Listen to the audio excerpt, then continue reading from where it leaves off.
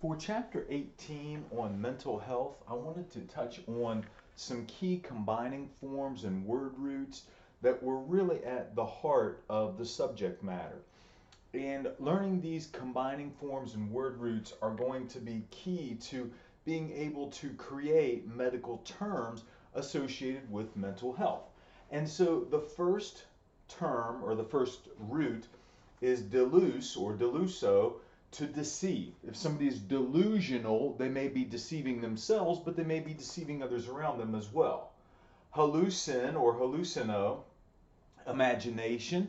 If somebody is experiencing hallucinations, they may have a tremendous imagination for what they have going on inside their head and reflecting it to the outside world.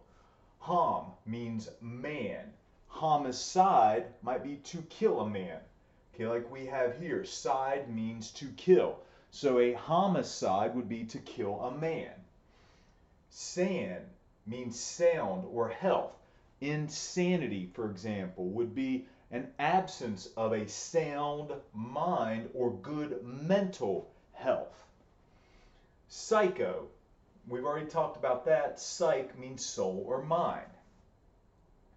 Analysis, process to define, like psychoanalysis, a type of psychological therapy in which the patient ultimately is going to speak with the therapist, who is called a psychoanalyst, one who defines. Pyro, P-Y-R/O. Pyro means fire. Okay, somebody who has pyromania, down here at the bottom, we see the term mania means frenzy. So pyromania would be somebody who gets worked up into a frenzy by setting fires.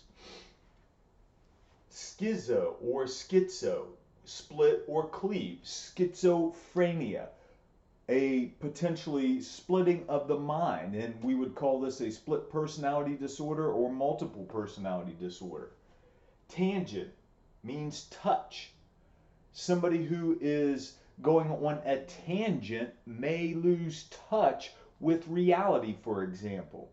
If you go off on whatever, issue of the day that gets you really excited, you may go off and lose touch with what you originally set out to discuss.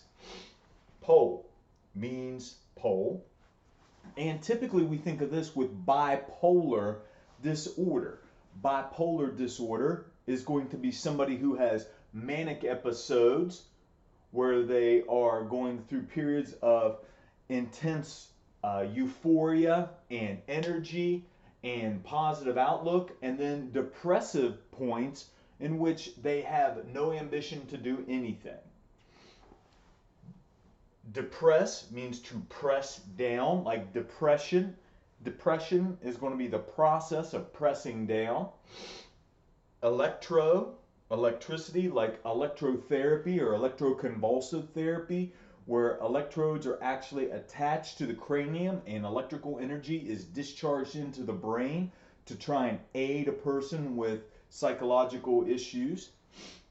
Vulse means to tear or pull. Somebody who goes into convulsions would violently tear and pull at themselves. For means to carry or bear. Okay, euphoria. Euphoria would mean to carry out or bear a psychological well-being. Mania, as we already said, is frenzy. Man would be basically short for manic, or mania, I should say, affected by frenzy. Depress, whoops, you get that twice, means to press down. Phobia, Greek for fear. Agoraphobia, for example, would be a fear of going outside. Agora literally means marketplace, but it means to be having a fear of being trapped outside. Anxiety is Greek and it means distress. Somebody who has an anxiety disorder has a great amount of stress associated with this disorder. Cognitive, Latin for knowledge. Okay, cognitive capabilities, the ability of somebody to pick up information and then in turn use that information. Somebody who maybe has a mental disability may have a lack of cognitive skills. They may have a lack of knowledge. They may not be able to take in information, process it, and in turn use it. Behave means mental activity, a behavioral disorder. Therapy, a medical treatment. Psychotherapy, for example, would be medical treatment for the mind. Cease is going forward. Okay. Mod means method. Traumat means wound, like somebody who has post-traumatic stress disorder. That would be a case where a wound, in this case a mental wound, leads to a mental issue that can't be overcome unless they go through treatment.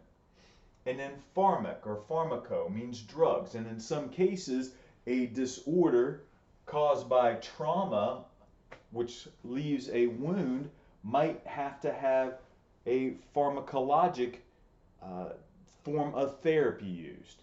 Okay, so these are some of the common word roots and combining forms associated with mental health. And so hopefully we will be able to continue getting into the medical terminology, anatomy and physiology of the nervous system and the brain, as well as diseases associated with mental health that are the pathophysiologic component of this course. And we'll be able to use these terms and the associated prefixes and suffixes to create the terms you would commonly see when abstracting information from patient charts.